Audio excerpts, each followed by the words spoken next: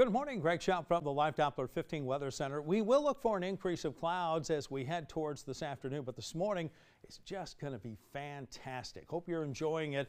And even with those clouds this afternoon, temperature is going to stay mild into the upper 70s. Now, we do see some scattered showers and thunderstorms possible during the early evening, but more numerous after midnight and through the early part of Wednesday. Now, there is a slight risk that some of those storms could be severe as a weather system moves through on Wednesday afternoon, and the biggest risk factor would be some gusty winds. So temperatures today, definitely the warmest of the work week. Now, we did have an 80 on Sunday. We're going to get close to that this afternoon. Overnight low down to 60.